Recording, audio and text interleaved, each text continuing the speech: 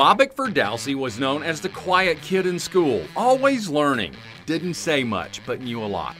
His mom says Bobak would go outside to play, but not always with the other kids. If he got the chance, he played with Legos, so he could build things.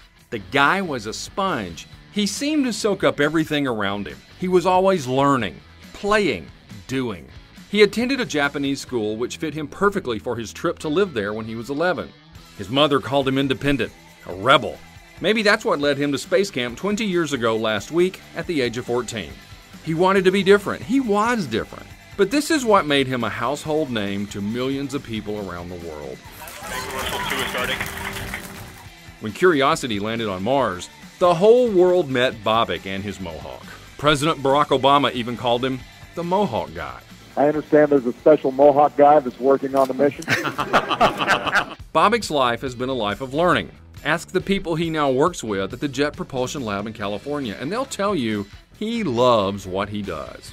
It's really pervasive in his nature just to be very passionate about what we do here at JPL and NASA. Charles Wetzel says it was the Curiosity project that brought out the very best in Bobak. I think it's really good for him to be able to sort of be the face of NASA and show a new generation of space explorers, all the kind of diversity of people that are getting involved and getting engaged in the activities these days.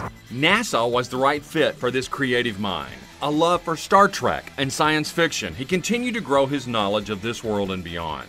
When the Mars opportunity arrived, he was all over it. Bobak's Mohawk began with a big system test on the Curiosity rover. From there, it just kept going until he ended up with a Mohawk sporting red, white, and blue to celebrate NASA's success. His Mohawk certainly helped Bobak make his mark on the world event, but he did it for the team. You don't go into engineering to get noticed, he told us. His friends will back that up. He's still Bobak, the young man who came to space camp as a child and never forgot his dream, his passion. A tribute to his character and his passion for what he does is really how he handled it.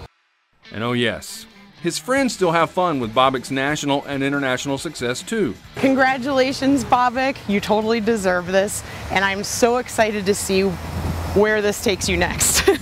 Can only imagine. Bobak, just have a great time. It's really great that you're being honored this way, and just remember those of us that knew you back when, so take care.